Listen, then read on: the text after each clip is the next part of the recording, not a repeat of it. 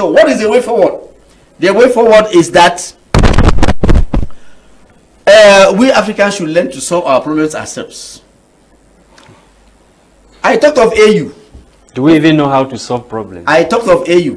Barrister, do we know how to solve problems Please, in now, Africa? Mr. Lasha. No, you say Who we is Africans. it? No, I said we should know how to solve our problems. Let me now talk about the Africans. We have, what do we have as organization? We have AU. Who finances the headquarters built by China. Who finances AU? EU.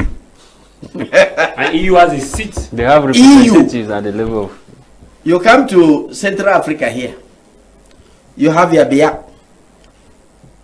Who controls the money? France, of course. So how should we solve our problems now with all these hands? Thank you. Our hands are tied. Are you cursed to keep the hands on your table? Should you not move away from the hands that are keeping you in servitude? And that is what the people of Niger are trying to do, to sever the links that are keeping them in servitude.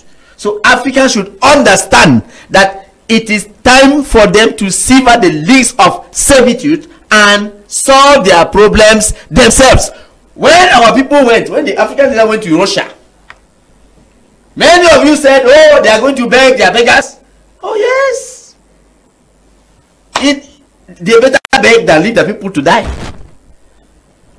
The man of Burkina Faso said, we have come today for grain, but tomorrow we should be coming for machines. We should be coming for intelligent transfer of technology. So you have a problem on the table, solve it. Solve that problem first. Niger has no means to give food to its population. They think that by removing this incompetent government and allowing the military to run the small resources they have, people can have something to eat. Your brothers think that no, that one is wrong.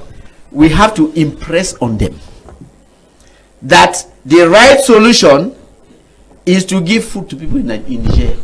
Improve their living, Mr. ECOWAS. I don't know how many of you are involved in this thing.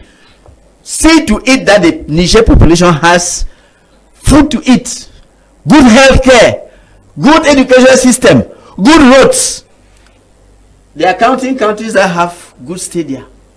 Niger eliminated Cameroon. Do they have a good stadium? No, truly. You see, do they have a good stadium? So look, give these people the means to also develop themselves. Don't go and, you see, what these people are doing is langa throat. They are making langa for uranium. Mandela said they are going to Iraq was langa for oil. This one is langa for uranium. Let them learn to be human beings. Okay. Let them feel for the people of Niger.